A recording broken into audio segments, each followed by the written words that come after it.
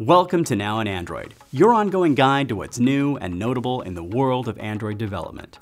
In this episode, we're covering the platform track at Android DevSummit, Health Connect, the Now on Android app, user choice billing, and lazy layouts in Jetpack Compose. The third day of Android Developer Summit live streamed, focusing on developer features and guidance around Android 13. Check out the full YouTube playlist to learn more about how your apps can help make Android more private, secure, and personal, along with how they can stand out by taking advantage of new features and best practices. Over 10 health, fitness, and wellness apps rolled out integrations with the Health Connect platform, including early adopters of Health Connect like MyFitnessPal, Aura, and Peloton. Health Connect is a platform that we developed together with Samsung to enable users to allow apps to securely share health and fitness data with each other. And the Health Connect beta app gives users a central place to manage their privacy settings with granular controls to see which apps have access to data at any given time. Enabling health and fitness apps to talk to each other allows apps to provide users with better, more holistic health insights. Instead of having to utilize different APIs to talk to each app, with Health Connect, building an integration with a new app is as simple as reading in new data. The post has links to the information to help your app use Health Connect to develop richer insights for your users. And we also released a playlist of videos around developing with the Health Connect platform. The Now on Android app is live on Google Play. It is a fully functional open source Android app built entirely with Kotlin and Jetpack Compose that showcases best practices, opinionated designs, and solutions to complex real-world problems. And like this show, it helps you keep up to date with Android development by providing regular news updates. You can find the app's source code at our GitHub site.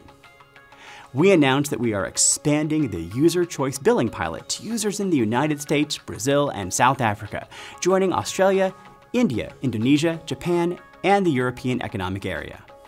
The pilot is open to developers of non-gaming apps, and the post has more detail, including information on the Spotify rollout of an initial test implementation of user choice billing in select countries. The videos from the Android platform track at Android Developer Summit have dropped, beginning with my top 3 picks from the platform track at ADS22. How to migrate your apps to Android 13 provides an overview of what it takes to get your app working on Android 13, targeting SDK version 33, and how to take advantage of some new stuff Android 13 has to offer. It also calls out to many of the other sessions, making it a good place to start your Android 13 journey.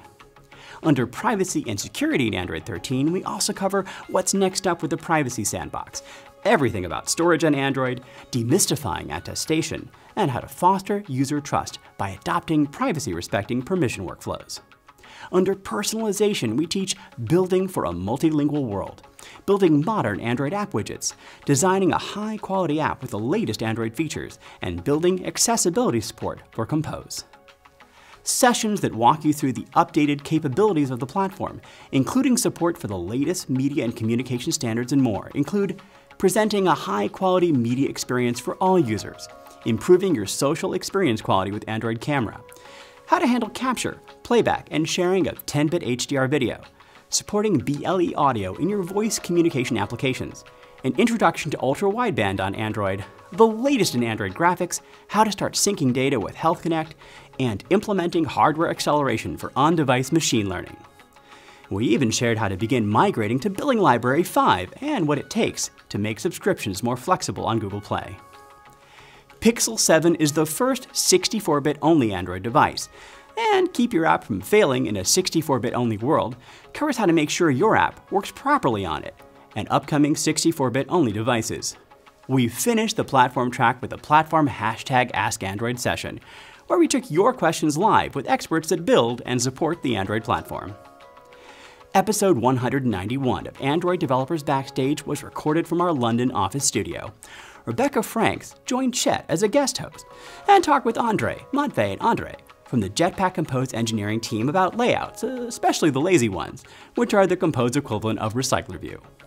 So that's it for this week with Android Dev Summit and its platform track, Health Connect, the Now on Android app, user choice billing, lazy layouts, and more. Please subscribe, share, stay safe, and come back here soon for the next update from the Android developer universe.